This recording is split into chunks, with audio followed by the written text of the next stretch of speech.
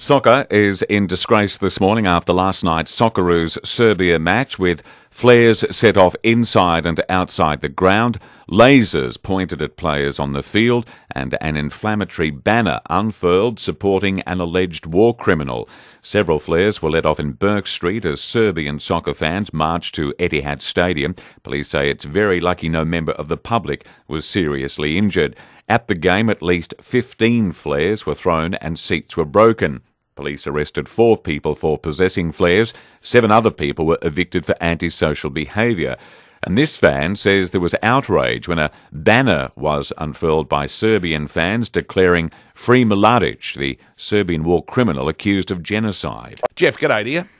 G'day, guys. You saw the sign? Certainly did, in the Coventry end in the forward pocket, down on the hanging over the fence, on the ground level. So level 1 in front of a small group of Serbian supporters. Okay, and it just said Free Mladic. Yes, it did. Okay, it's obviously, we'll see. Jeff, we thank you. Sam, where did you see it? Yeah, same position. On the level 1, hanging over the rail with security guards, looking right up into the stands and did nothing about it. How big was this sign? It was quite a big banner. It went across the rail, I'd say a good metre wide. And yeah, the Serbian supporters just chanting around him, and yeah, a lot of them getting quite excited after the match as well. Good on you, Sam.